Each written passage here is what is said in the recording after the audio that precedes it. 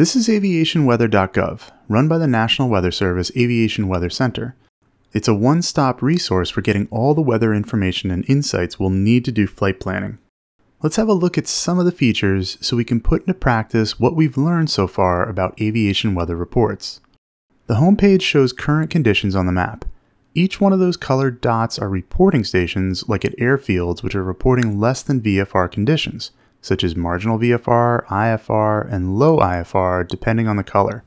These polygons, like the red rectangle over the central part of the country, are SIGMETs, significant meteorological information for things like convective activity. Also, these little symbols are pilot reports, PIREPs, transmitted by aircraft experiencing things like turbulence or icing. This current conditions chart on the homepage is meant to give you a high-level glance at what's going on around the country. If we click on it, we get into the details of a specific area like here over Missouri. We see a bunch of data for a number of reporting stations, as well as animated radar returns showing precipitation. Each reporting station is showing the current METAR. Let's have a look at St. Louis International KSTL. There are numbers and letters around the red circle at the station. Starting from the top left and going around counterclockwise, this is showing first the field temperature. It's 58 degrees in Fahrenheit. Even though we use Celsius in aviation, sometimes the National Weather Service will present Fahrenheit because there are other users of this data outside aviation. Below that is the visibility, 7 statute miles. Then the dew point of 54 degrees is shown. The temperature dew point spread is only 4 degrees Fahrenheit, indicating high relative humidity. On the top right is the number 966. This is the altimeter setting, which might not make sense at first, but what they do to save room is delete the first digit, which is either a 2 or a 3, since you can infer it from here. This means the altimeter setting is 2996, since 3996 would be absurd. The 9 below that refers to the height of the lowest cloud ceiling in hundreds of feet, so it's 900 feet. Finally, the reporting station KSTL is shown. The circle colored in completely in red means that the field is IFR, which is what red means. This is the case anytime the ceiling is lower than 1000 AGL like it is here, or if the visibility is below 3 miles. Another element to the symbol is the wind barb, a line moving from, in this case, the southeast in towards the circle, indicating winds out of the southeast.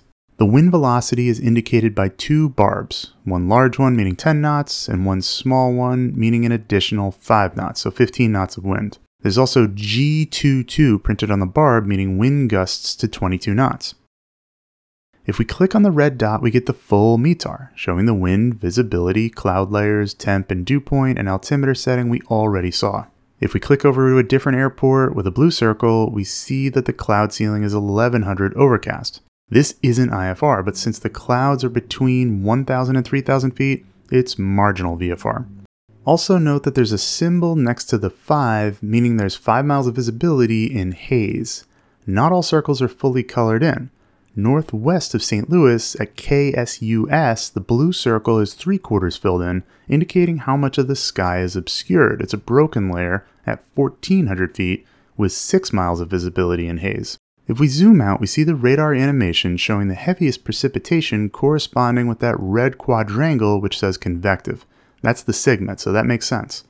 We can click the layers icon to toggle things like radar and SIGMETs, so now we're only looking at METARs and PIREPs. If we turn on fronts, we can see the frontal boundaries and low and high pressure systems depicted.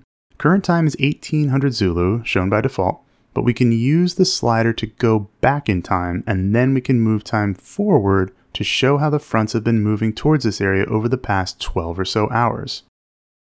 The graphical area forecast can be displayed on the map to show predicted weather. Ceilings and visibility are shown in different colored areas. Clicking the legend in the bottom right decodes these colored areas.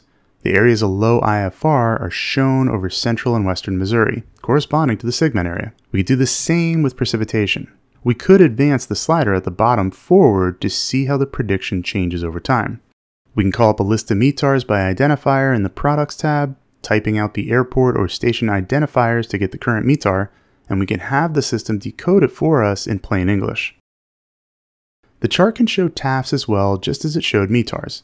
Clicking St. Louis gives us the full TAF forecast. A great product on this site is the forecast discussions.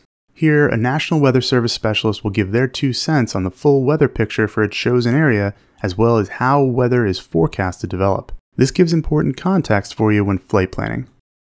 The prog charts allow us to look at how fronts, precipitation, and other weather is forecast to move across the map for the next 12 to 24 hours. This is a great flight planning tool to make sure you're not going through a system you don't want to.